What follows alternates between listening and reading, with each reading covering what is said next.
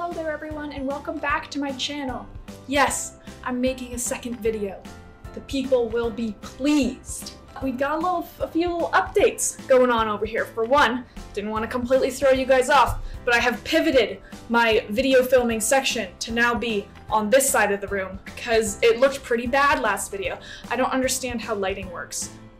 But I'm learning. As you might notice, my ferrets are currently running around in the background here. Last video I put them in their cage and I felt really bad, and it's just because I didn't want them to get in the way of my filming and get into all my stuff because I had some sharp objects out. So we've updated our system. I now have the no ferret zone. And this zone, listen up kids, this zone is an area for which ferrets are forbidden. It contains our pointies and our garbage. So this way, my ferrets can still be running around and I don't have to worry about them getting into stuff and hurting themselves because they're not very smart. Now, Kenya, why are you on the floor? Now that's a very good question. Today, I think we should try and make some no-sew ramp covers. This is my ferret's cage. Do you need to be in the rice box right now?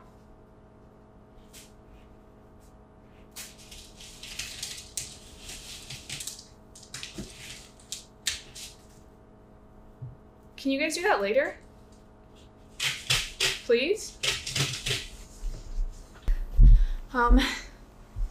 Where were we?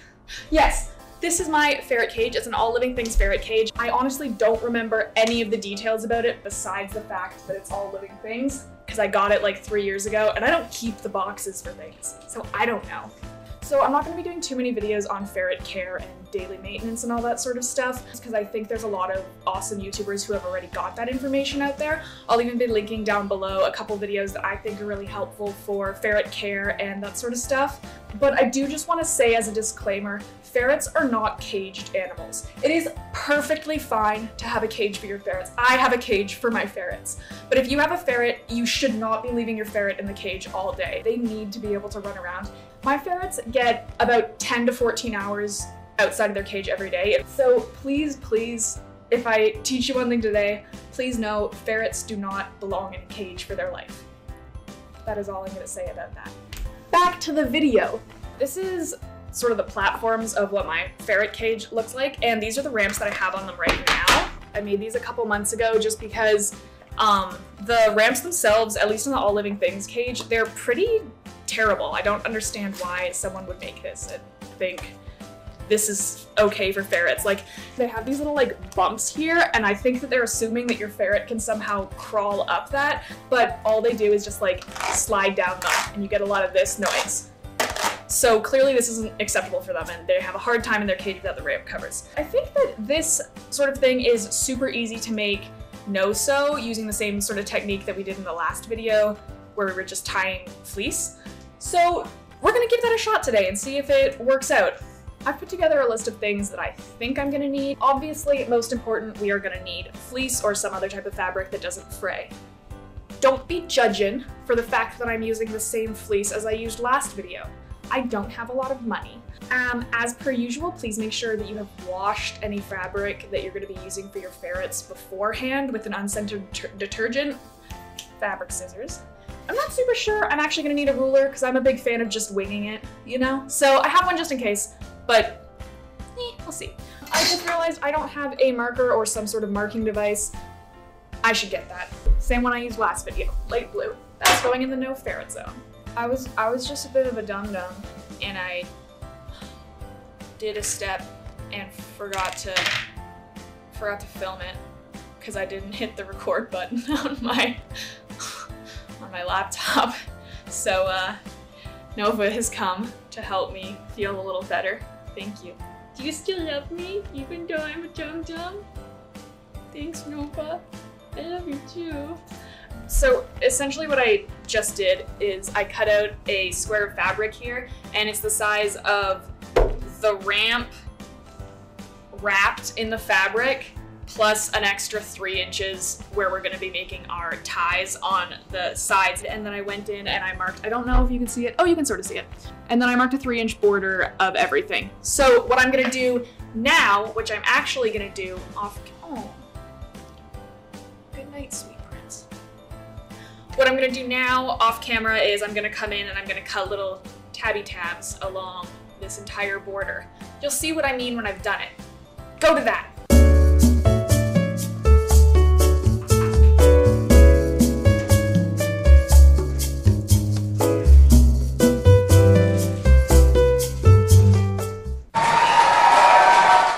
Huzzah, I've done it. Basically what I've done here is I've cut out little tassels of on each side. It doesn't really matter too much how big they are, I don't think, so long as it's consistent. When I do it, these are all like 1/2 inch to 3/4 inch to 1 inch. I think the best way to go about doing this next is for me to just tie the sides together. So I'm gonna put these two sides together and then tie all of these ties.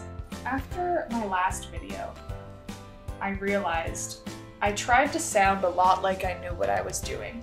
I think that the vibe of this channel, if you will, is gonna now become a lot less, hey, my name's Kenya, I'm gonna teach you how to do this thing, and more, my name's Kenya, I woke up at 3 in the morning after having a fever dream of how to do this thing. Let's see if it works. So to anyone who is comparing the vibes, if you will, of these two videos, I hope that that becomes apparent.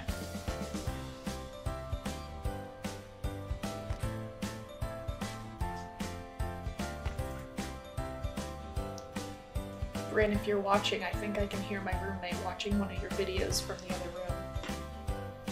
Just so you know. Oh, we're almost done. Okay, I was a little bit off at the end there. But only God can judge. I have this beautiful tied mess on my ramp cover. Now comes the part where I have to figure out how I want to do the top of this, because these little tabby tabs need to be exposed because that's how it clips on to the layer of my cage. I don't know how your cage works. I think most of them have this sort of system going on. I think the easiest course of action for me to take is I'm gonna grab some tabs from the back and I'm gonna tie them to the ones in the front and sort of just see what happens. I think I might end up having to cut a couple of the tabs just so that I know that this can clip onto the cage. I'm gonna tie these sort of loose so that the fabric doesn't completely bunch up. I mean, the beauty of fleece is that it's super stretchy and you can pretty much just manhandle it around and it'll do what you want it to. Yeah, so, I mean, it's not beautiful. Well, I think it's beautiful. Others may disagree. But I think something like that might just be what we have to do with just, I think I have 2 or 3 of them knotted right here. I don't think that that's bad. And you're probably looking at this right now being like, what's going on? All in due time. Things will work out. Because the next step is where the magic is really gonna happen. Do not fret, okay? Don't get too scared here. You're gonna take this off. Now, get ready for the real magic. We're gonna flip it inside out. Riveting. And this, now, see, I think that that's kind of like cute and pretty. You know, I like it. So I'm gonna slip this ramp back into here. Oh boy. Oh geez. Looks like I am gonna have to cut these off. So I'm just gonna pull them through and I'll cut them off. I pulled these through. These are all the extra ones and I'm just gonna, because I got no respect for no one.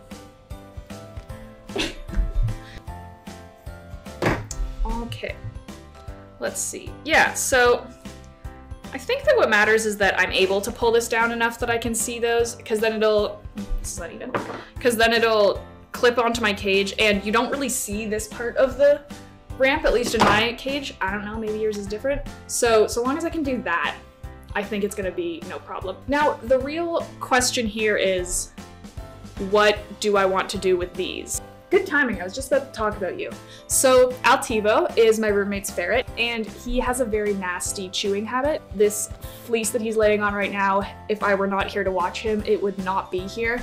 I used to have a bunch of blankets and nice little stuff in our cage, but we had to take them out because he chewed a huge hole through them, and that's just super dangerous. So because we have a ferret like Tivo that likes to chew, I think it's probably safer if I just cut these off because there's nothing else he's really gonna be able to chew on here. It's mostly loose blankets that he chews. So I'm just gonna cut these little tabby bits off. You can kind of do whatever you want with them. I don't know, maybe you could braid them, you could tie them.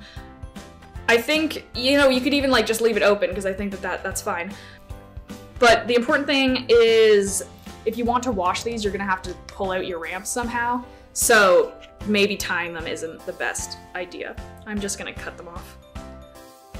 So, you know, and the bottom is kind of shabby, but whatever, it works. I'm just gonna tuck everything. Here we have it. This is a ramp cover that we have created. Oh, the bottom is actually really cute. I like that. I think that's like, that's nice, you know? So yeah, here's a ramp cover that we've created. Absolutely no sewing necessary.